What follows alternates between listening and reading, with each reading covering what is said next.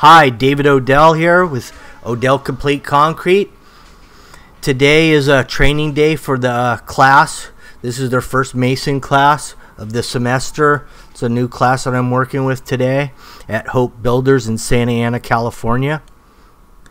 Completely non-profit organization that helps youth learn how to do construction work. They do a little electric, plumbing, framing, and masonry, and I'm taking care of the masonry part of it. So they built these boxes, and that was part of their framing experience, but there's going to be a lot more to it besides just building these boxes. And they tied up some rebar.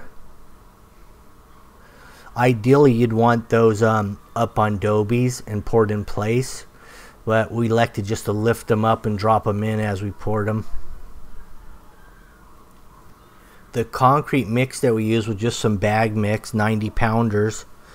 And what we did, because I did this multiple occasions, pouring indoors on cold concrete floor, it takes a long time to dry. So I added calcium chloride, which is an accelerant to make it dry a little quicker. And I added, for every 3 90-pound bags, I added a 1.5 cups calcium chloride, also known as CC. It's not an ideal accelerant, especially when you have steel in the concrete, because it does affect the steel. So they have some different accelerants that will not affect your steel, like Polar Set and stuff like. There's some other ones out there too, but typically you won't be able to use this type of accelerator when there's steel in the concrete.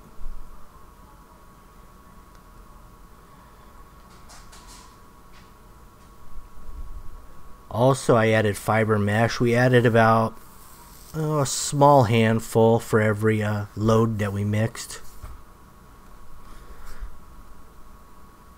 We put it in here pretty stiff because we wanted to be able to finish up, mix everything, get it all in here, and wrap it up. We wanted to try to get out of here by noon, right after lunch was the idea.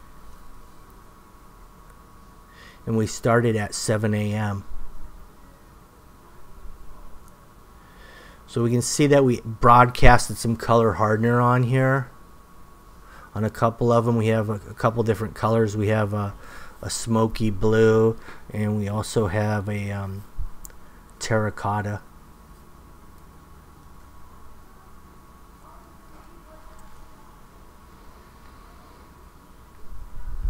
Right here I'm showing one of the students is the edging procedure and how to hold the edger without rolling the edges and making the edges dip down below the form.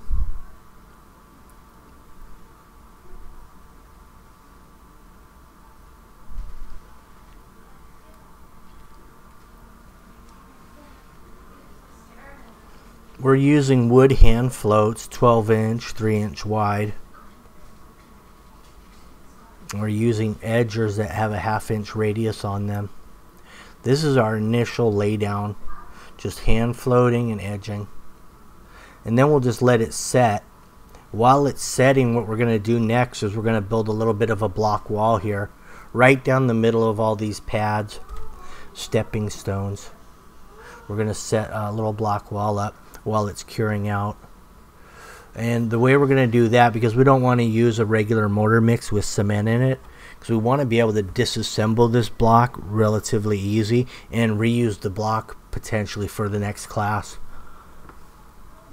So what we're using is just some sand and lime. And apparently, I guess that's what they used to build the pyramids, is lime and sand, because they didn't have cement at that time. But they had plenty of limestone. And it seemed to hold up pretty well over the years.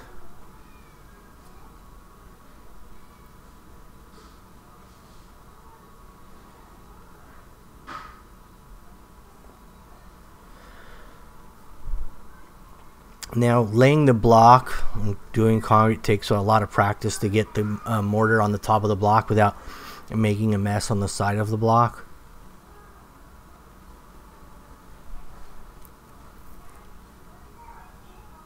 Now what they're doing is plumbing up. This is what you would do if you were building the leads on each end of a wall.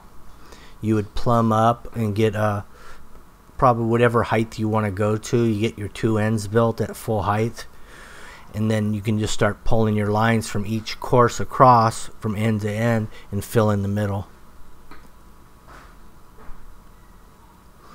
And then you wouldn't have to plumb anymore because your two ends are already plumb. So your leads take the most time to build on a block wall, and then you just start filling the middle, and you can just throw away the level at that point because you have a line that's coming off a couple plumb ends. Here we are stamping the concrete. We threw a little antique release, and it serves as two purposes. It acts as a release for the mat, the texture mat, so that they don't stick to the concrete, and it also gives a little color to it, so you have a two-tone effect. Like in this case, we're using a dark gray release, and when it gets rinsed, probably 30%. It varies. You can leave as much as that antique release as you'd like before you put the sealer on it, but typically you probably knock off about 60% of the antique release. Then you expose that base color that's in the concrete, so the antique release just stays in the crevices and creases of the texture.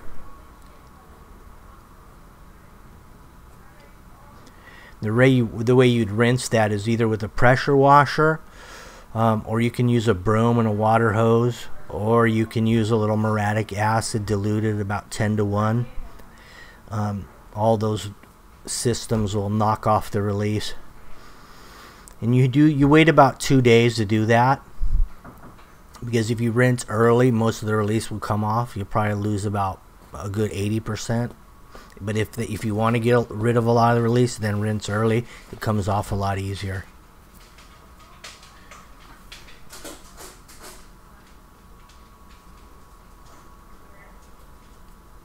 There is some pounders that you can use to drive these mats in, but these areas are so small, we're just going to pat them in by hand. And what we're doing, so the mats don't drift while we're pounding them, one hand stabilizes the mat, and then the other hand pounds it, so that way the mat's not bouncing around.